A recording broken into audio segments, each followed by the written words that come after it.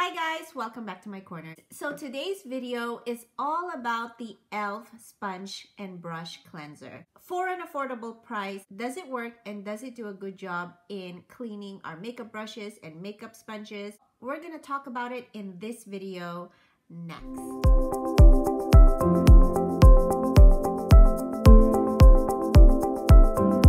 If you're new here, my name is Terry and I do honest, no hype product reviews here on my channel. So about a month ago, I stumbled into this e.l.f.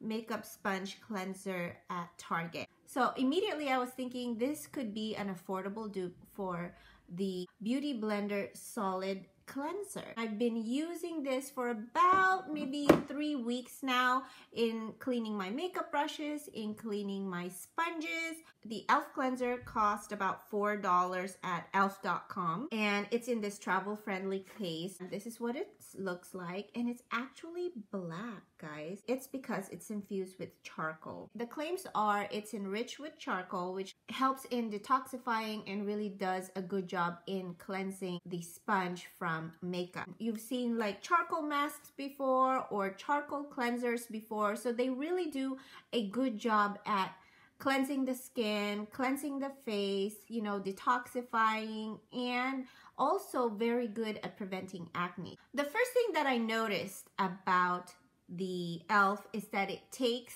longer to consume. It wasn't until this third or fourth week now that I noticed that there's an indentation in the soap itself, but before it was a solid circle, and no matter how many brushes I cleaned and no matter how many times I used it, it was just not, you know, getting smaller and smaller. However, with the Beauty Blender cleanser, I noticed that even at first use, it kind of wears down immediately. So especially if you were to use makeup brushes, it's going to create that deep indentation almost instantly at first use. So this e.l.f. solid cleanser, you know, gets 1 point because it lasts longer, and so this little bar of soap is going to go a long way. Beauty Blender cleanser is about 1 ounce and it costs about $16 at Sephora.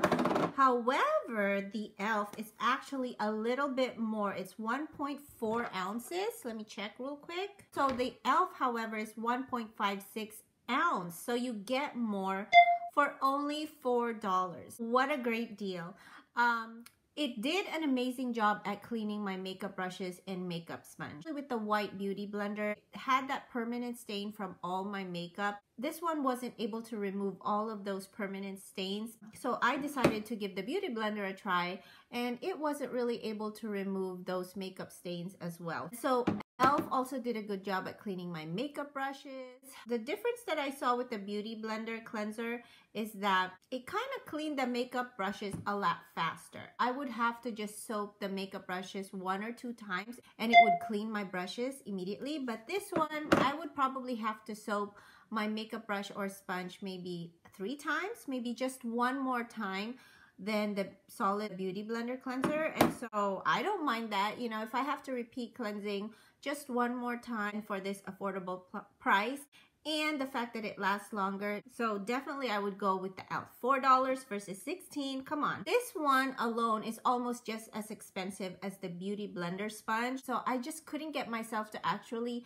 purchase this solid cleansers. On the e.l.f. side, you could find ingredients such as charcoal and aloe, and on the Beauty Blender side there's also aloe, but there's also coconut acid. So coconut oil is really good at breaking down makeup, so I think that would be a good ingredient to have as well. Compare the ingredients side by side. The e.l.f. and the Beauty Blender cleanser pretty much have the same ingredients, and what I'm looking at was the first 5 ingredients in these cleansers. Usually in a cosmetic brand or product, the first 5 ingredients are the ingredients that is contained mostly in the product itself. Looking at the first 5 ingredients, I noticed that 4 of the ingredients are exactly the same between the e.l.f. and the Beauty Blender cleansers. So if the ingredients are pretty much the same, and then this one is $4 and this one is $16, then I would go with the $4. So I'm so happy I found this. So from now on, I'm gonna switch to the e.l.f. solid cleanser, and so I can't wait to do that.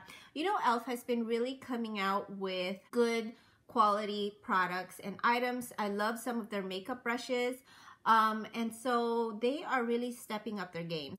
And so I'm really excited about that because makeup is expensive enough, and so we don't really need to be spending a whole lot of money in, you know, our cleansers for our sponges and makeup brushes. So I highly recommend this e.l.f. Solid Sponge Cleanser.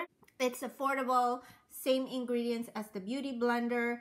It has charcoal, which is good at detoxifying and cleansing, and also it has aloe. Aloe is really good with burns, soothing irritated skin. It takes longer to consume, so you're gonna be able to use this multiple times, so much more than the Beauty Blender. This one runs out pretty quickly, so I vote for e.l.f. all the way. I don't think this is a new item, but people haven't really talked about this enough, and so I highly recommend, if you need to clean your makeup brushes, go to Target or elfcosmetics.com and grab yourself a solid cleanser, great alternative to the solid Beauty Blender cleanser. So that's it, guys. I hope you enjoyed this video.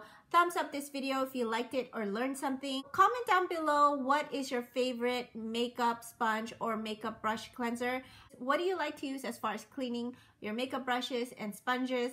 If you're new here, please subscribe to my channel if you haven't already. I post videos once a week. And also check out my other videos on affordable makeup products. I think you'll really enjoy watching those. And I hope to see you guys back in my corner soon.